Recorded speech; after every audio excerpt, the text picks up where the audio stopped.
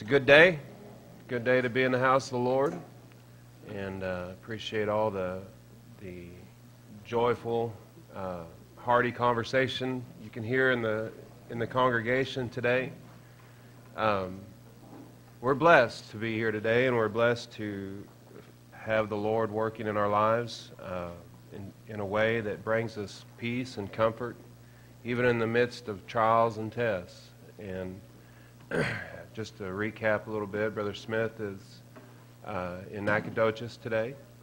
The funeral for Brother John Budd will be today at 2 o'clock, and will be live streamed. I posted a couple, 3 links on our Facebook page so that you could go there, and they're linked with his obituary, so you can watch the funeral if you desire to. If you don't know how to get it, and if you don't know how to find those links, let me know, and I'll do my best to help you with that. We're going to miss Brother Bud. He was a man that I have held in high regard for a long time. First time I heard Brother Bud speak, I was 14 years old, and he stood up on his feet and he told 3 jokes, 2 of which I can remember today. That's the kind of impact that he had on my life, and it's amazing to me that as Brother Fisher said last Sunday, that God's workmen pass, but His work goes on, and there's such a drive for the men of God to work hard and to surrender their life to the Lord, that it's almost impossible for them to take time off, to stop. I noticed recently that there was a meeting held in New York, a Zoom meeting, and I saw on the list of speakers, Brother Billy Brown was on that list. And I kind of chuckled because he's tried so many times to back up, but he just simply can't, and yes, sir. And that's right, Brother Durham. He said that God won't let Brother Brown back up, and it's amazing. There's this calling that we have, that you and I have, is not something that you can escape. Let me tell you, there are people who try. There are people who try to escape. I was reminded of the prodigal son. Prodigal son ran. He ran away from his heritage, but it never left him. And once you're touched by the hand of God, there's no escaping this. And some people would fret or frown over that, but I do not. No, in fact, I'm thankful, because it's what keeps you. It's that touch. It's that no-so religion that you find that you can't escape, and it'll keep you. It'll hold you when you can't hardly hold yourself. And I was thinking this week, I've made a comment here before. The Apostle Peter was a worker, and when Jesus found him, he was working gathering fish, right? He was a fisherman. And he was tending to his nets, and Jesus was over there talking, and Jesus comes by and says, "Hey, cast me out into the water." So and Jesus or Peter obliged the Lord, and then he laid down his nets and he followed him. But what happened? The first thing after Jesus passed away, what did Peter do? He went back to fishing, because he was a worker. And myself, I can relate to that. I'm inclined that way, and I had an experience Friday. I took a day off. I haven't had a day of vacation. I can't remember the last time that I just didn't work. And so I took a day off, and I had big plans, and I've got a GPS app on my phone, and I had a route mapped, and I was packed and ready, and I knew exactly where I was going and how I was going to get there. And I got my gear on and got my motorcycle out of the garage and started right up, and I went down my mental checklist of I checked this, I did this, and my oil's good, and everything. Oh, I didn't check my air pressure.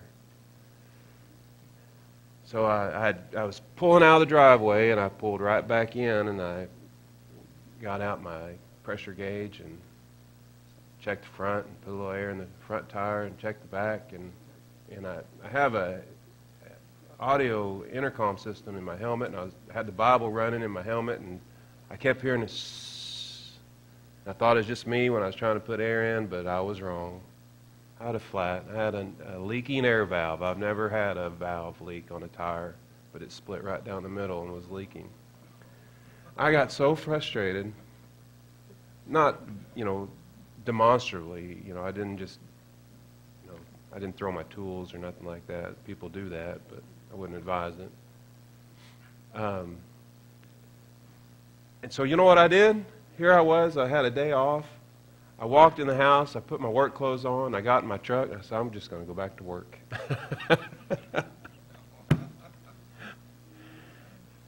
I got about 10 minutes down the road, and I thought, no, I'm not. I'm not doing this to myself. I'm going to take a day off. And so I did. I went to plan B instead of plan A. It's hard to rest.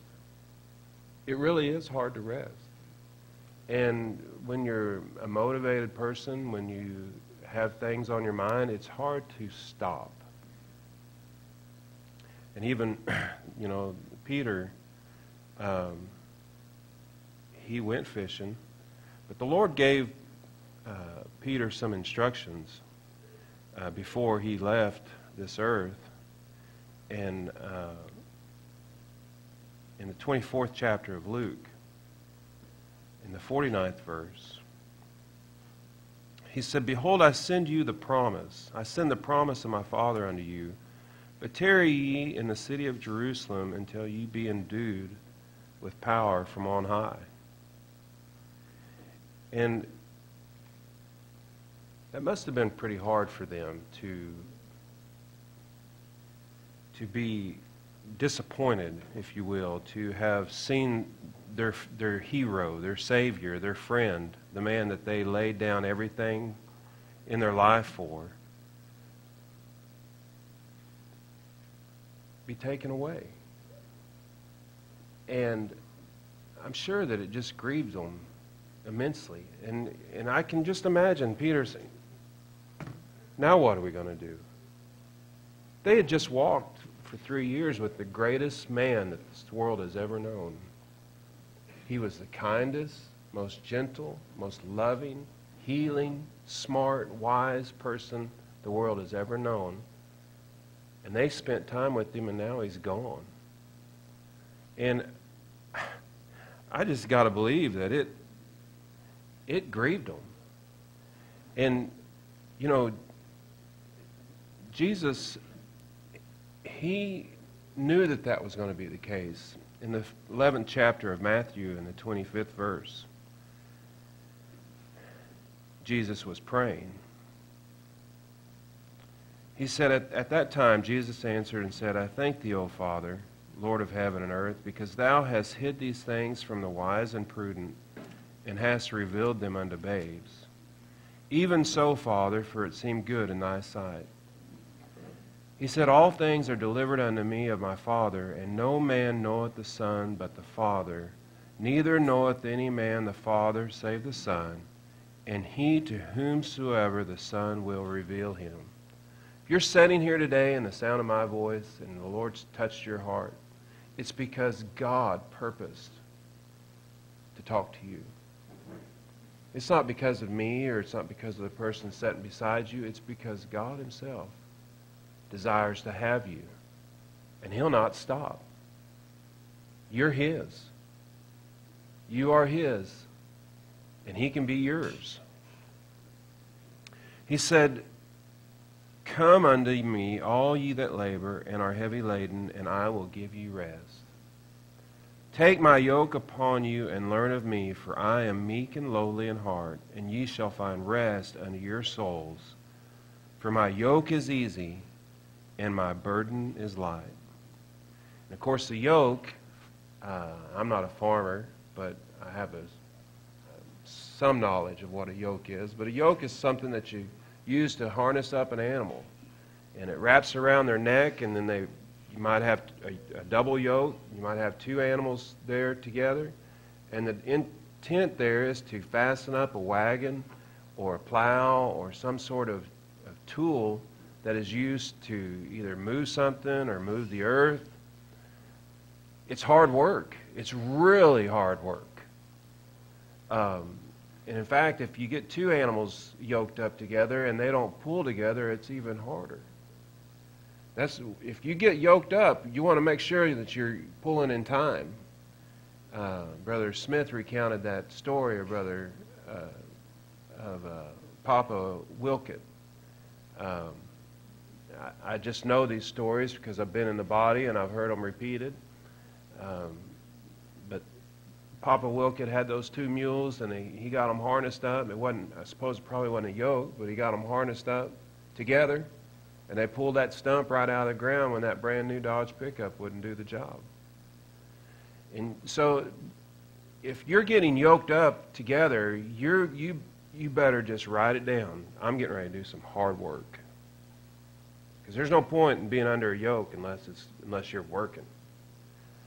And but Jesus here, he said that my yoke is easy and my burden is light. Well, it's true. It's true that once you surrender your will to the Lord, once you enter into a rest with Him, it's the best life ever. It's the best thing you can imagine. In fact, the Bible says that eye hath not seen, ear hath not heard what God has in store for them that love Him.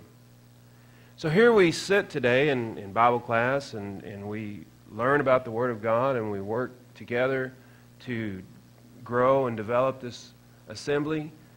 And there's times when that yoke may feel a little grievous. But boy, the times that the Spirit of the Lord comes in like a refreshing rain, my, I wouldn't trade it. Brother John Budd, even though he passed away, and as the saying goes, with his boots on, he wouldn't trade it. He wouldn't trade it. Brother Smith today, he's tired. He's there in Nacogdoches and helped ministering in that funeral. And his heart's heavy because he lost a friend. But even in all that, you know what he would? He wouldn't trade. I wouldn't take nothing for my journey now, as the song says. And so Peter, he struggled, as we know, with his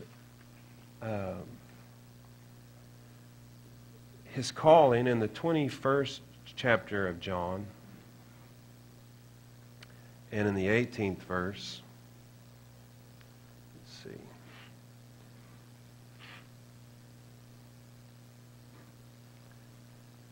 Jesus had just gotten done talking to Peter about feeding the Lord's sheep. I'll speak from my experience, but I think these other brethren would agree that you can't escape this. When the Lord lays His hand on your life and places a calling on your life, you can't escape. You just simply can't outrun it. And I don't say that in a way to say that I'm frustrated by it. But I will tell you this, it does frustrate the flesh. Because there's times and moments when you want to do what you want to do, but it doesn't work like that. When you surrender your life and your heart to the Lord, you're going to be compelled to do what He wants you to do. He said here in John 21:18, Verily, verily, I say unto thee, when thou wast young, thou girdest thyself, thou walkest whither thou wouldest.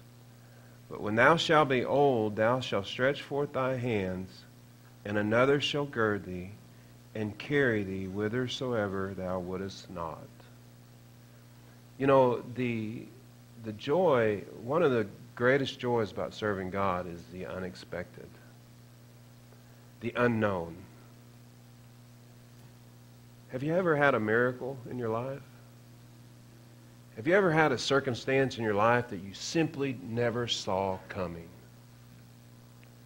An event that you just didn't, there was no way that you could anticipate how it would turn out.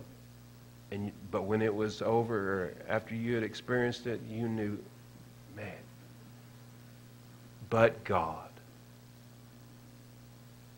Just like receiving the gift of the Holy Ghost. How in the world could Jesus have prepared the disciples for receiving the gift of the Holy Ghost?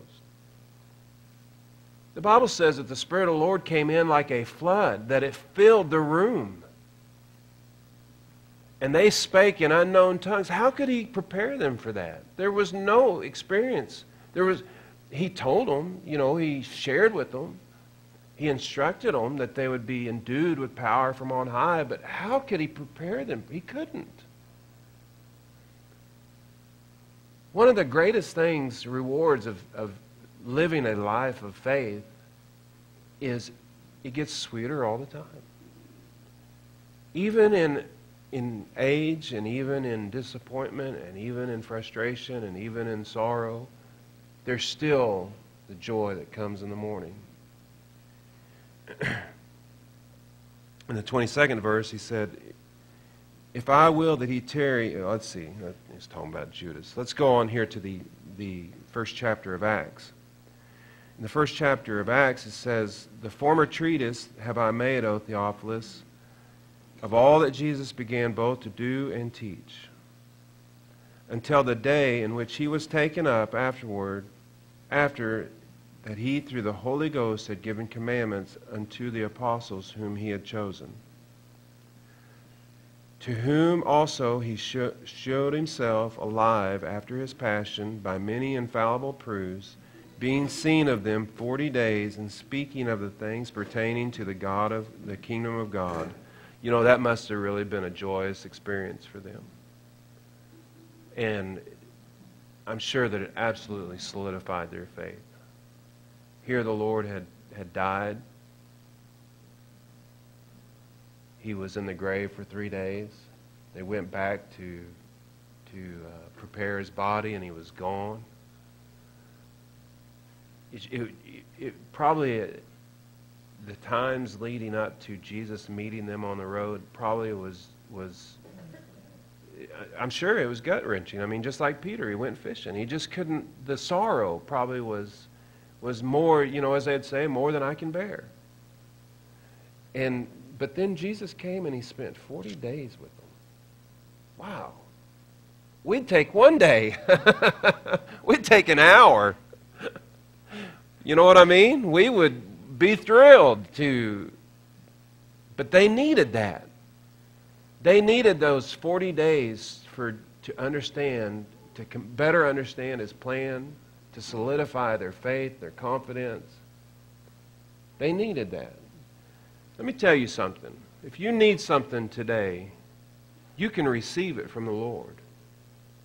The Bible says that He's an ever-present help in the time of trouble. And He can bring confidence to you that passes all understanding. You'd be like, well, how do you know that's going to work? I just know. Well, how do you know? I can't tell you how I know. But I'm serving a mighty God. And I have faith. So, well, you have faith? Yes, I have faith. My faith is small. It's the size of a grain of a mustard seed. But I believe that God can move a mountain in my life. Okay.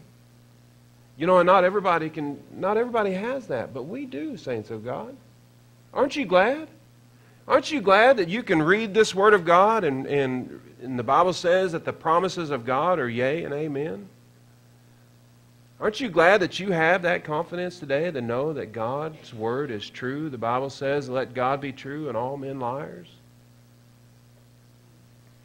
He said in the 4th verse of Acts 1, being assembled together with them, commanded them that they should not depart from Jerusalem, but wait for the promise of the Father, which, saith he, ye have heard of me. For John truly baptized with water, but ye shall be baptized with the Holy Ghost not many days hence. When they therefore were come together, they asked of him, saying, Lord, wilt thou at this time restore unto the kingdom of Israel? And he said unto them, It is not for you to know the times or the seasons which the Father hath put in his own power. In other words, he was just reminded, let's not get ahead of ourselves. You know, one of the hardest things that we can do, I've said this before,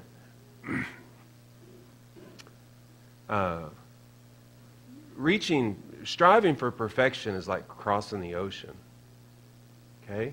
If you've ever been to the ocean or the Gulf of Mexico or a large body of water, and you look out across, what do you see? More water. All right, so let's wade out 100 yards. What do you see? More water. You get out in a boat and you go out a couple miles. What do you see? More water. It's if you're crossing the ocean, I mean, can you imagine how brave the early sailors were when they loaded their merchant ships and such, and they struck out for the New World that they didn't even know existed? In fact, when they landed in the Americas, they thought they were landing in India. They didn't know the world was so big.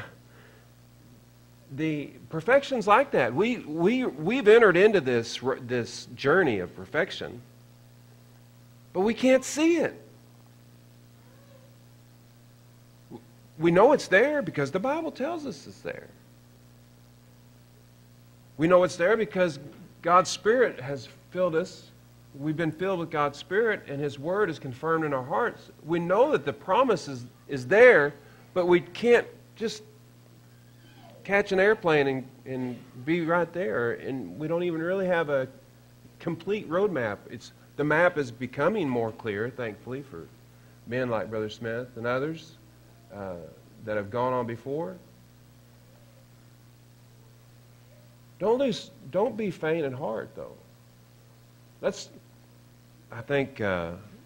remember Brother Linger saying one time, he said, let's focus on the nasty now, not the sweet by and by. Which I enjoy the sweet by and by too. Don't misunderstand, because we need the things that give us hope. But it's important for us too to be able to concentrate on what's going on now. He said,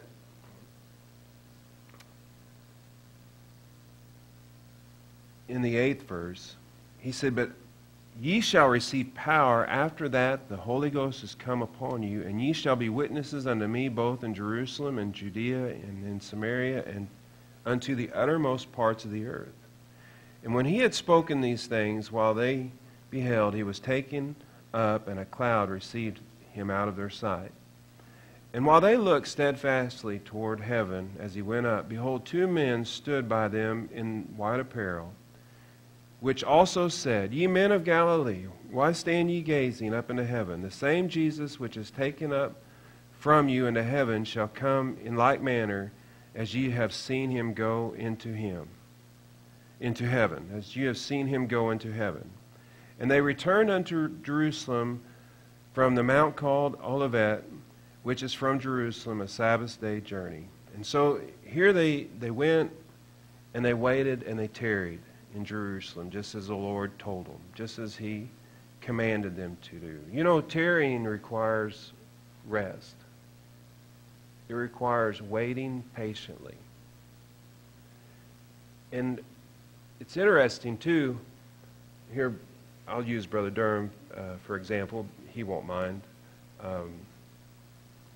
Brother Durham's got he's got a heavy road, a long road ahead of him to deal with his father's passing. He's got a lot of paperwork to deal with, and I've been through this a couple of times with my mother, when she's lost her husband, and I've often said that death is harder on the living than it is the dead, because there's always a lot that has to be taken care of after the fact.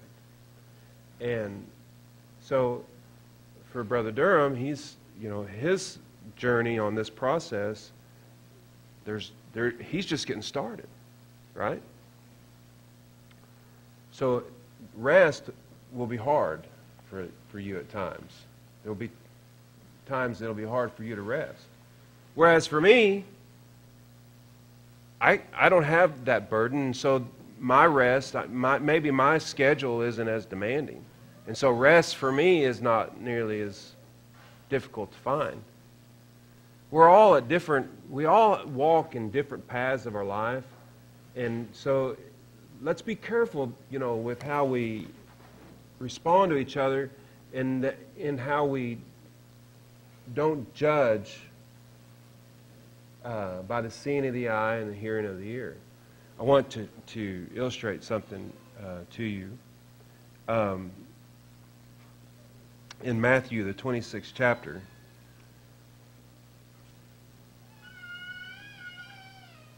in the 37th verse.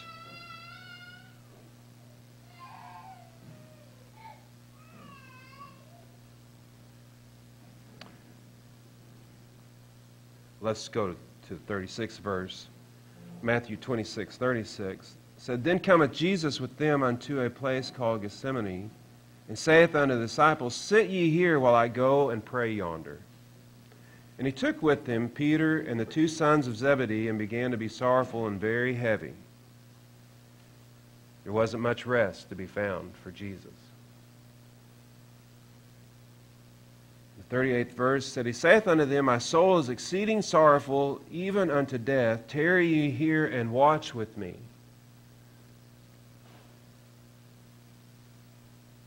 And he went a little further and fell on his face and prayed, saying, O Father, if it be possible, let this cup pass from me. Nevertheless, not as I will, but as thou wilt. And he cometh unto the disciples, and findeth them asleep, and saith unto Peter, What? Could you not watch with me 1 hour? My son, he's not here. He's in East Texas. He'll be home this afternoon, Lord willing. If he gets in the truck, forget about it. He's out. He's sound asleep. Drives me crazy. He can crawl right up in the truck and go right to sleep and not bother nobody, not be bothered by nothing. Some people are just that way, I suppose. Well, apparently, in this particular case, God had a little say in the matter, but Peter went to sleep too, and the sons of Zebedee. They fell fast asleep. Jesus like, can you not pray with me 1 hour? I mean, is that too much to ask? I'm getting ready to die, guys. Doesn't it feel that way sometimes? You're in the valley of decision. Your world's upside down. You think that everything's coming to a screeching halt. You're almost to a point of desperation, and everyone around you is relaxed and calm and cool as a cucumber. You know why? Because we all have to walk this journey ourselves. We all have to make our own salvation with fear and trembling. It's your duty. It's your responsibility, whether you're young or old. It's your responsibility to take hold of what God has called you to do and fulfill that. And boy, isn't it a challenge? Because not everybody feels that burden. And you have to pursue that regardless of those around you. Now, I'll say this. Brother Patton used to put it like this. He talked about the 30-fold, the 60-fold, and a 100-fold Christian. He said a 100-fold Christian is a man that is single, or a woman that's single, and all they have to do is focus on serving God. But a 60-fold Christian, well, that's somebody who decides to go and get married. Now they're not only just having to please God, but now they're pleasing their spouse. So they can only give 60% or 60-fold of their life to the Lord. A 30-fold Christian, well, that's somebody who gets married and has a bunch of kids. And now when they want to go to a meeting, Mama says, no, the baby needs new shoes. And now it's a lot more challenging. In fact, I can remember being a 100-fold. I can remember thinking I was a 100-fold Christian. How about that? I don't want to give you a false illusion. And laughing at guys like me who had a house married and had a house full of kids, and you never see them anymore at a fellowship meeting, because that's what happened to me. I got married, had kids, and it's like, oh, y'all are going to the campground? Have a good time. Baby needs shoes.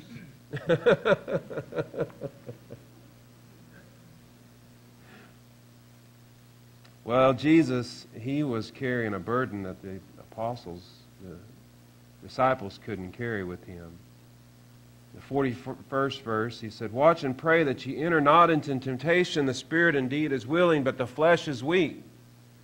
And he went away again a second time, and he prayed, saying, O my Father, if this cup may not pass from me, except I drink it, thy will be done. And he came and he found them asleep again, for their eyes were heavy. And he left them and went away again and prayed the third time, saying the same thing. Then cometh he to his disciples, and he said unto them, sleep on now and take your rest. Behold, the hour is at hand that the Son of Man is betrayed in the hands of sinners. Rise, let us be going. Behold, he is at hand that doth betray me. Now it's interesting here. It's a little bit of a contradiction, but it's not, I don't think it's not fair to take it that way. In the 45th verse, he says, sleep on, and then in the 46th verse, he tells them to get up. But because the rest that he's talking about wasn't so much, what we did last night, where we laid our head down, hopefully you all did, and then picked it up off the pillow. You know what's amazing, too, about being asleep? You don't know you're asleep until you wake up. It's kind of like death, isn't it? You don't know you're dead until you wake up. Some people never wake up. The Bible says that the ungodly are like the chaff. They just perish. Their memory is forgotten. There are no more. They'll never wake up. When they die, they're gone. That's it. They're like the animal. But we know that through the resurrection process that we'll wake up. We'll be like, hey, what happened? Where am I? As a tree falls, so shall it lie. That means when you wake up, however you go down, with whatever you're looking and working on, that's how you'll awaken. And that'll also determine, lend itself to whether it's a resurrection of the just or a resurrection of the unjust. But here, the disciples, they were asleep. And I guess it doesn't say that here, but in another location it indicates that God put a sleep on them. You know why? Because Jesus had to bear that cross on his own. The sacrifice of a lamb for the sin offering required a lamb not be sodden with water. There couldn't be any water poured on that sacrifice. And so when Jesus was there, we all think of him sacrificing his life on the cross, right? But this, in Matthew 26, is when he really died. That's when he really surrendered his life. And that's why it was such a great prayer for him, because he had to pray it 3 times, and the Bible says that he sweat, as it were, great drops of blood. There was no sacrifice. Those disciples couldn't call on heaven for his benefit. It was a sacrifice that he had to make. They couldn't put any water on his sacrifice. God put a sleep on their eyes. But he told them, he said, sleep on, because he could have went on to say, because your work hasn't begun yet, but it will. And it did. And aren't we glad? Peter rose up, he said, this is that which is spoken of by the prophet Joel. Your sons and daughters shall prophesy. The Bible says that the Spirit of the Lord came in like a mighty rushing wind and filled the room. Hallelujah. And he said, this is for you and for your children, and as many as the Lord our God shall call. Those men, they rested, they learned, they grew, and maybe that's where you're at. Maybe you're in a place right now where you're learning and resting and growing, and then they moved into a spot where they got under a yoke, and they began to bear a load that they didn't even know that they were capable of bearing. And what's that? There's a saying that says, God doesn't call the equipped, He equips the called. And you know, it's strange, but I found that to be true. If it wasn't true, He'd take the most talented orators, He'd take the most talented musicians, He'd take the most talented this, the most talented that. But He doesn't. He takes, Paul said in Corinthians, the are-nots. He said he took the are-nots to bring to naught the things that are. We're are-nots, saints of God. I mean, it seems humiliating, you know, it seems degrading almost, if we're not careful, to think of ourselves as nothing, as nobody. But the truth is, without God, we are nothing. But with Him, we're everything. Praise God. With Him, we can enter into a place where we can cease from our labors, where we can trust that He will grant us the peace that we're looking for. It's interesting to note that Noah's Ark rested on the mountaintop. And the world was covered in water. And the Bible says in the 8th chapter of Genesis that it rested. And, you know, even then, it still wasn't safe. The world still wasn't a safe place, even after the ark came to a rest. We live in a world, in our society right now, it's not a safe environment. And it feels, you almost feel kind of, I'm going to use a term, I hope you don't take this offensive, but you almost feel chicken sometimes because of the way, because you're hindered from going about your business, from doing the things that you would on a normal basis. But don't feel that way. The Bible says for us to be wise as serpents and harmless as doves, and we need to understand that the world's not safe. And even with our provisions that we've taken with our social distancing and our masks and our COVID precautions, God expects us to use good judgment in how we pursue things. And just like Noah, even though the boat, I mean, he had to know that everything came to a stop. He'd been sloshing around in the waves, for over 100 days. The Bible says the water was on the earth for 150 days, I think. And he had to know that something happened, but he didn't know what. It wasn't safe to go out. And, of course, we know that he sent out a raven and a dove. And just to recap that a little bit, the raven never came back, but the dove did. Why wouldn't a raven come back? Because a raven feasts on dead things. I got news for you. There's some folks that are never coming back. Okay? As much as it pains me to say that and it hurts me to say that, there's some people that are never coming back because they are satisfied with feasting on death. Their diet is death. The dove, it came back with an olive branch. And that's a tremendous, it's very interesting for me to consider olive, to me, I guess, and I haven't heard anybody say this, and if I have, I've forgotten. But I guess I would say that it's a reflection of wisdom. That, we take the fruit of the olive tree, and we squeeze the oil, and that's what we use to light this lamp of life for the world to see. And so, to me, the dove even recognized that it's not safe. It wasn't suitable. It wasn't a place for man to walk yet. And then, but when he came back with the olive branch, it indicated that there was a time. It was coming. And I think it was 40 days later that Noah opened the door. Now, I'm not going to get off into a time element on that, but I will say this. You should know that there's coming a day in this earth when the Lord has washed it clean. And all remnants of sin and wickedness are gone. and it will be safe. It'll be a safe place for God's people to dwell. Praise God. That's such a great hope. It's hard to imagine. It's hard to fathom.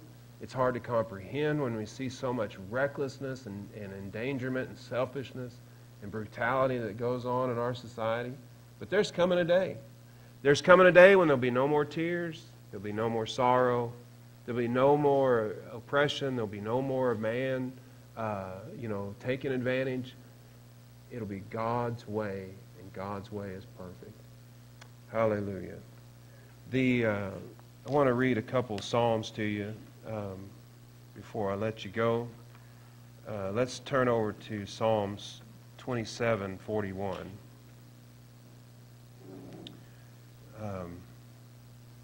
Psalms 27:14.